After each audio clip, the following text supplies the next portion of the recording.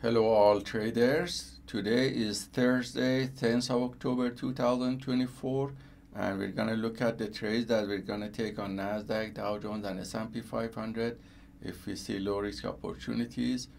If we look at the 1 hour macro chart, we see that the price during the global session was fluctuating around the previous day close and started to go down during the London session.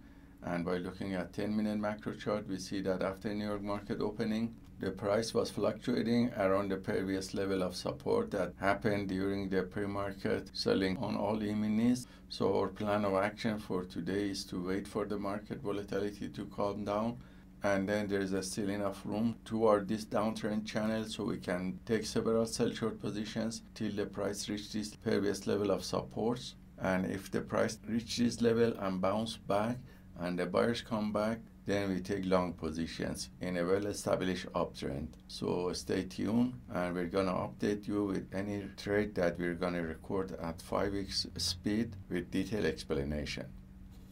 So we're back and it's afternoon session, and as you see, the price started to go down after testing the resistance level and get rejected on the previous day close, and then we can see the downtrend channel. So we're taking sell short position with setup T here on Nasdaq and also S&P 500, and took also another position on Dow Jones.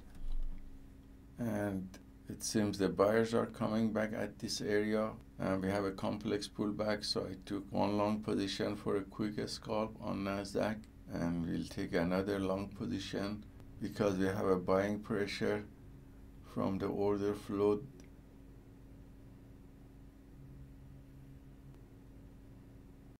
So we waited now, and the price is above the previous day close on Nasdaq, and we have a well-established strong uptrend. So we're taking with setup T every pullback, and now waiting for another deeper pullback here.